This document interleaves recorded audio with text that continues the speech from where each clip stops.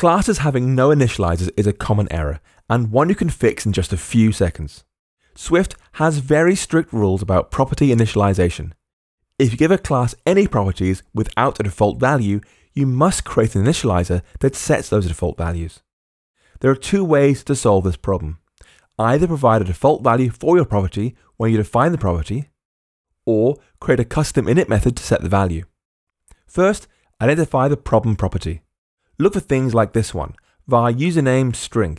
That defines a new property but doesn't give it an initial value, so Swift will refuse to build the app. The simple solution is just to give your property a sensible initial value when it's defined, like this, var username string equals anonymous. The slightly more complicated solution is to create a custom initializer that gives properties default values in one place, then calls super.init. When working with UI ViewController and storyboards, the initializer you'll want to override should look like this. Required init, coda, adcoder, nscoder, self.username equals anonymous. And then super.init, coda, adcoder. Remember, you must initialize all your own properties before calling super.init or any other methods.